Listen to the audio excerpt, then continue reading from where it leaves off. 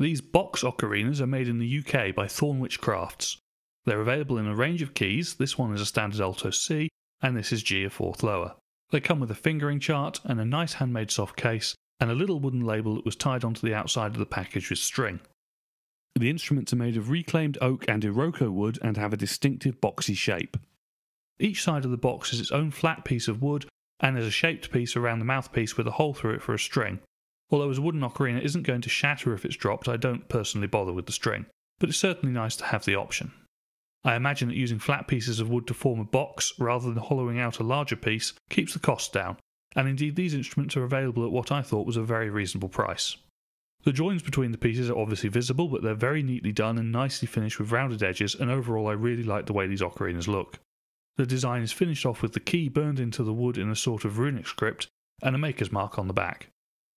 These ocarinas are built in the inline style.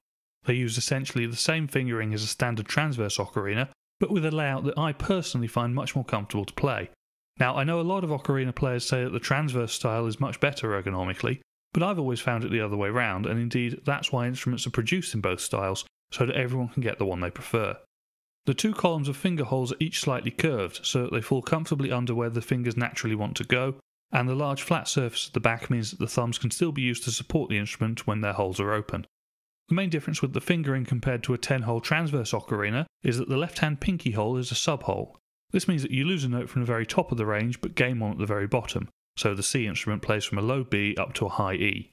Having this sub-hole is definitely a good idea. One of the weaknesses of any ocarina is that the lowest note, with all the holes closed, is a much weaker sound than any of the other notes.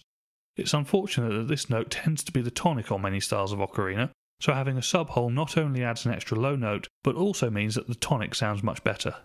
The ocarinas have a tone that I really like. It's a bit more complex than a conventional ocarina, and it does have a tendency to be a little bit airy, especially on the highest notes, but I think it's a very pleasant sound overall, and I really enjoy playing these ocarinas. To demonstrate the instruments, I'm going to play an arrangement of the Welsh folk song The Ash Grove, taken from my book British and Irish Folk Songs Arranged for Ocarina. I'm going to play the melody on the C instrument with ukulele accompaniment, and in the second verse I'll add a harmony part on the G ocarina.